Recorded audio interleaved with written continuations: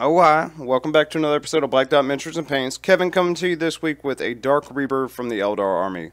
So I've got my glorious Space Whoops army that is fantastic, everybody loves it. And then I got my dirty Eldar. Dark Reapers have some awesome rules, they do some awesome heavy damage to vehicles and such like that. They're definitely a good one to go ahead and put in the army. You only have to paint 3 models for a squad too, so that helps. So we're going to start this dude out with a black primer, and then we hit it with some FW white ink from the top down. I know it's a little confusing because we're painting a Dark Reaper, he needs to be dark, what's this crap? Nah, this is just an undercoat. So we lock down this ink, and then we come through with Vallejo gloss coat. So I've heard horror stories that these gloss coats are the only thing that'll prevent contrast paint from ripping up the ink, and we're going to be employing contrast paint to have a differentiation in the armor here. So here we're using the GW Black Templar contrast paint. So what apparently happens is when you start brushing this stuff on, some chemical hoodoo magic inside there just destroys the white ink, pulls it right up, doesn't leave it looking the way you want it to, and you completely lose the undercoat entirely. So make sure you take the step to go ahead and protect what you're working on.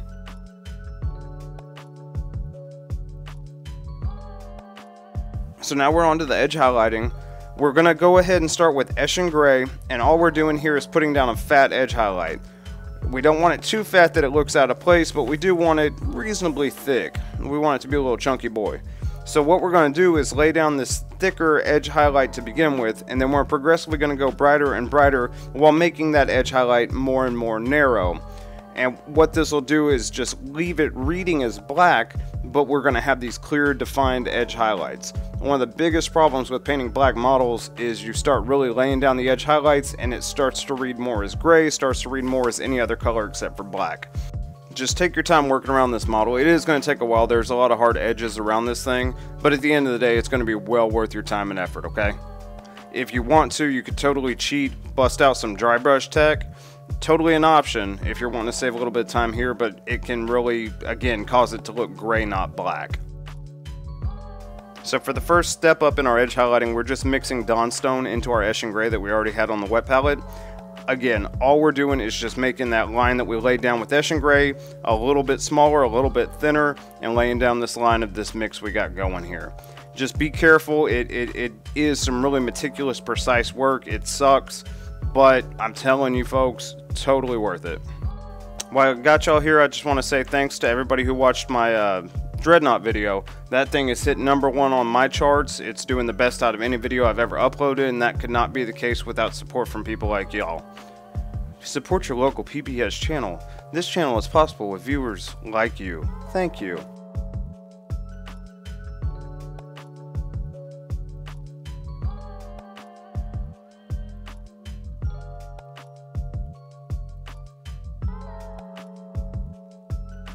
So the final step up on this edge highlighting madness is just Dawnstone. We're really picking out a tiny amount here. It's not as bad as the previous 2 steps. We're just looking for the sharpest points. We're looking for the tightest angles where light's going to reflect the most. We're not going through and edge highlighting this entire thing for a 3rd time. Nah, scratch that. If light's going to hit it and it's going to gleam really well off that surface, that's where you want to hit is all.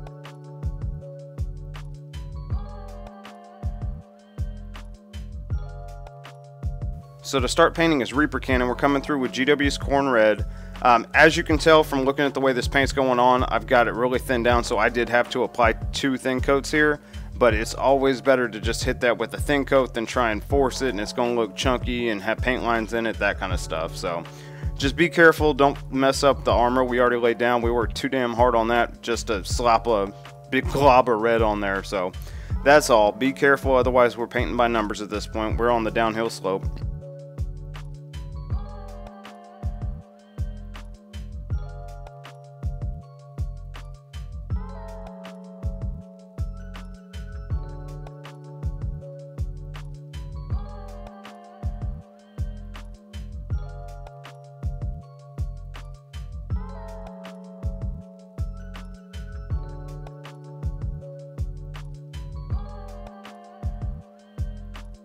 So after we get all that base coat laid down, all we're switching to now is Army Painter Dark Tone. We're just going around the corn red, and we're laying a nice shade down on it to give it some contrast. make some of the little vents and slots in the weapon itself actually stand out. We're also hitting his hair right here, just kind of putting some waves in it for him. For his skull, we're going through with Ushabti bone to start with. It's a lot lighter than what I would normally start any skull with, but it's a very unique color and very distinctive for them. So we're starting with Ushabti bone. We're going to wash it down here in a little bit. Just be really careful with this one. There's way too much black around him that could really get jacked up if you miss a brush stroke. After we've given the wash time to dry, we're just coming through with GW's Corn Red. No big deal here, we're just reestablishing the red color that is Corn Red. It gets a little muddied whenever you have all the wash on top of it, so we want it to be a very nice dark red to start with. We are leaving it in some of the lower parts. We're leaving it to where light's not going to get to it, just to give it a little subtle transition, okay?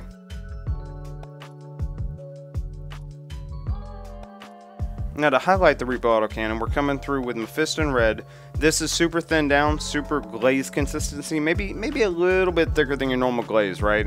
But all we're doing is just trying to accentuate some of the spots where the red's going to gleam the most. We're going to pick this up to another level in the next step, but this will give us a good spot to start at, and then we can make it progressively brighter.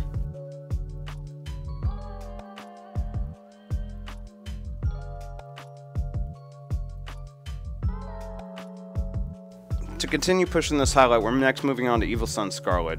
Again, this is super watered down. This is just a thick glaze consistency at best, and you want it to be at that level. That way, whenever you lay it down, it's going to lend itself to blending into the colors we have below it. If you have it too thick, you're going to end up with really hard transition lines on there that no one wants, and really makes the paint job, not pop like you want it to. Whenever we do his hair, we actually move to a little bit thicker consistency, more along the lines of paint, and we just push that in that way. Easy peasy.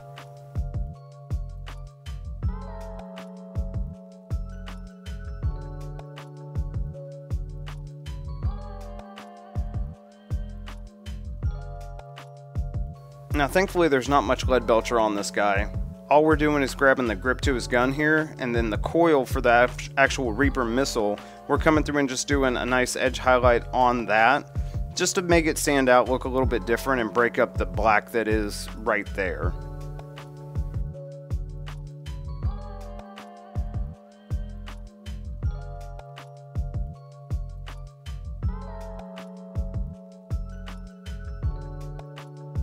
Now to shade that back down, we're coming through with Army Painter Dark Tone again.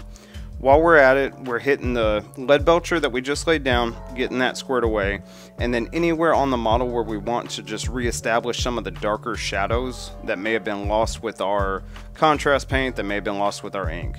So what I'm doing is I'm focusing towards the bottom of his kneecaps, I'm focusing on his leg plates where light's not going to hit. I'm leaving our edge highlights completely alone. I don't want to touch those, I want those to be exactly the way they are, but areas that need a little bit more black put in them, we're hitting that. It really does help sell the effect of the black if you start to lose it. It's a good way to save a model like that.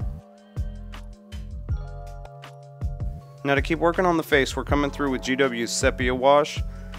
It was a little thin. We really tried to force that in there, but unfortunately with this old pewter model having several layers of paint, the detail's just kind of not there like it used to be, and I didn't strip this model beforehand. So we're just pushing that in there. Later we lean on some Xandri dust just to reestablish those dark recesses.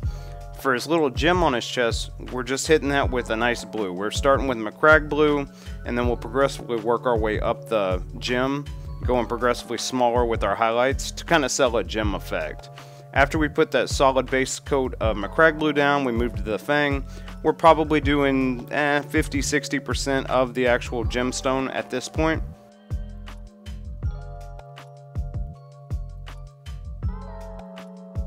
Now we move on to Fenrisian Gray. This is probably the top 20%, and then we kind of put a line jutting down towards the bottom to make it look as though light is sitting there gleaming.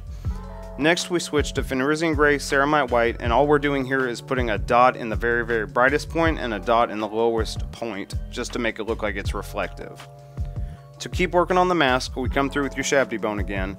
All we're doing is trying to re-establish the color, the brightness of Ushabti Bone, and hope that the GW Sepia Wash left us enough. Like I said, with me, with how this model is, it didn't leave me enough. I had to come do his eyes, his nose, and some of the lines between his teeth with Xandru dust. It'll depend on what your model does. To highlight the skull, we're just coming through with GW's Screaming Skull. We're trying to put some edge highlights around his eyeballs, under where his cheeks are. We're also doing a line on top of his nose. We're doing his teeth down towards the bottom, just to add a little bit of variety to this. We don't want it to be just a flat, Ushabti bone colored skull. We want to add a little bit of variety in there, a little bit of transition in there, and this is how we accomplish that. Now we mix a little bit of Screaming Skull and Ceramite White together. We're just pushing that highlight even further. We're trying to make the brightest brights at the hardest points on his face mask here. We're also working smaller and smaller down his actual face mask, down the teeth, around the eyes, under the cheeks, that kind of stuff. This took some time just fiddling with it to get it to look right, and it's still not 1000%. It could be better. I could spend probably 5 hours into this face mask alone. So put how much work into it you're willing to do, because you can get lost in the weeds on this one.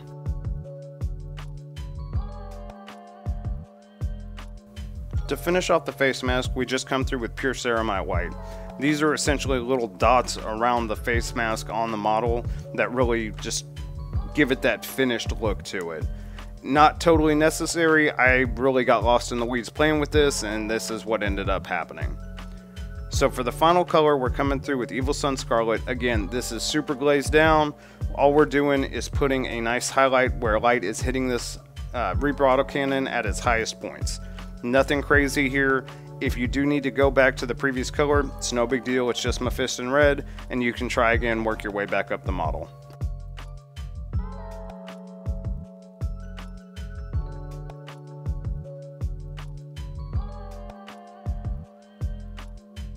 Alright guys, so as always, here's our finished product. Definitely love the way the gem on his chest there turned out. I think this model turned out great. I will say I've started to notice that the more and more I practice the edge highlighting, the easier it gets. It started to get a lot easier on this model than some of the other ones that I've done in the past. So I know I complain about it, but guys, just keep pushing, keep working on it, and you'll definitely be able to get it squared away and get it all edged up and clean as hell. So again guys, this is Kevin with Black Dot Miniatures and Paints. I'm glad y'all can check me out this week. If you liked what you see here, please go ahead and click that subscribe button. Leave me a like, leave me a comment. Let me know what you'd like to see painted up, okay? We'll be here next week. Y'all come back and check it out. Bye for now.